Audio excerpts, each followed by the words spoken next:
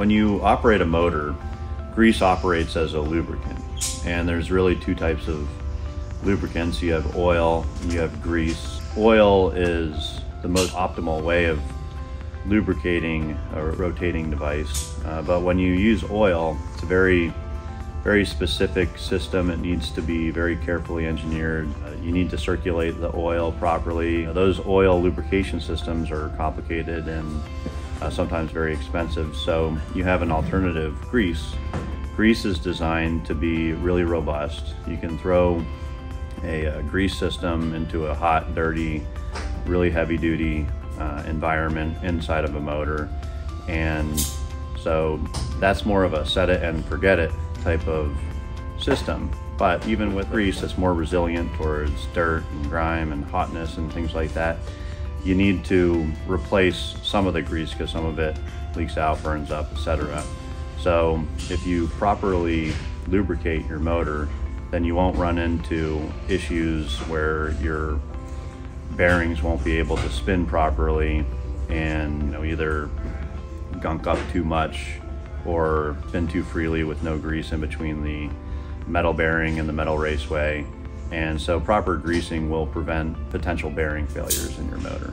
Greasing a motor isn't so simple as just walking up to a motor with a grease gun and pumping it as many times as indiscriminately as you want into the motor. Greasing a motor is going to be different depending on what motor you bought. So depending on the horsepower of the motor, the pole speed, which would be the RPM of the motor, the frame size of the motor, and the type of enclosure, open drip proof, totally enclosed, fan cooled. Depending on all those factors, you're going to need to put 10 pumps of grease every 3 months for some of them, or maybe only a couple pumps every several years for others. So the schedule for the greasing can be provided by your motor manufacturer, and WEG would be able to say, based on your operating requirements and motor nameplate information, exactly how much grease you should be putting into your motor and how frequently.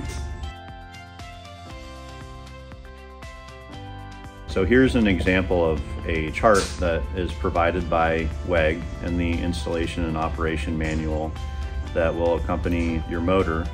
And based on this chart, you can see that the amount of grease needed for a 143 frame W22 motor is a lot less than the grease required for a larger frame, 360 frame and above.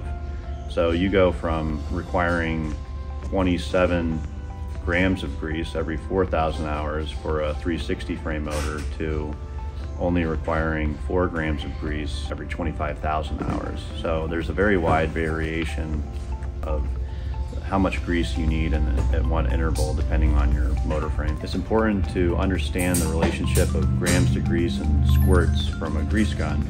A grease gun generally provides about 2 to 3 grams of grease per squirt.